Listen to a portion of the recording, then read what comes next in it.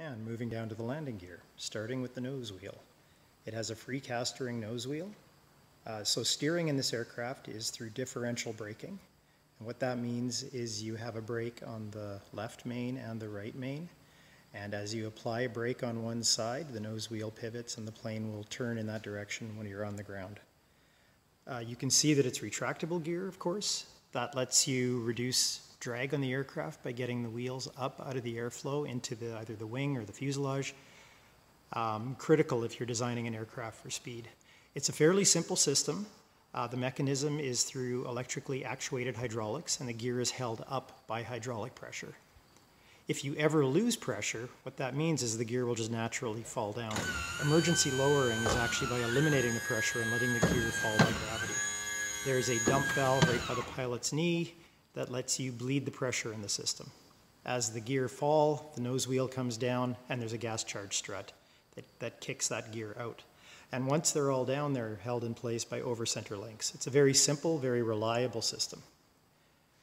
One of the things you'll notice is that there are very big gear doors. There's one on this side and there's one closer to the center of the aircraft. These gear doors, when the wheels go up, these fully enclose the wheel wells. So once up, the surface underneath the wing is perfectly smooth. Again, it's one nod that the Legacy is given in the direction of speed. Moving on to the wing, this is one of the more beautiful aspects of this aircraft, in my opinion. There's very few compromises in this airfoil in terms of efficiently getting high speeds. So let's start at the wing root. You can see that there's no exposed bond between the wing and the fuselage.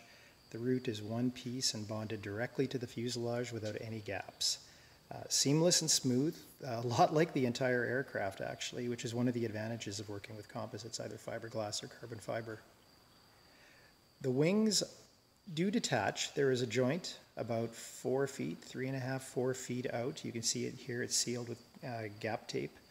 At this seam, the wings can actually be separated, so if you do need to transport your plane, you can take the wing tips off. So to get a little bit technical, this is a laminar flow, double tapered leading edge sheared wingtip wing. I'll show you a little bit about what that looks like. It's got a relatively small 25.5-foot wingspan, which is quite a bit less than a Cessna 172, which is about 35, 36 feet. And it's really a lot smaller than a Cirrus, which has about a 40-foot wingspan. You can see, if I move this way, one of the tapers to the leading edge. The outboard cord is narrower than the inboard cord. And the wing also tapers in thickness from here to here. So it gets thinner in both dimensions. Not only will you notice that the wingspan is a little bit shorter than most other certified aircraft, but you'll also see that the cord from the leading edge to the trailing edge is narrower than most other aircraft. That means that the wing area is actually relatively small on this plane, and so the wing loading will be much higher than your average Cessna, Piper, or other certified aircraft. High wing loading is not uncommon in higher performance aircraft. Essentially, planes that travel over 200, 250 knots have a higher wing loading typically, and it's just more efficient to have high cruise speeds when you have a high wing loading. High wing loading has some other effects, some good, some that take a little getting used to. Subjectively, I've heard that high wing loading aircraft have better handling in turbulence. I tend to think that that's true. I feel turbulence a bit less in this plane than I have in others.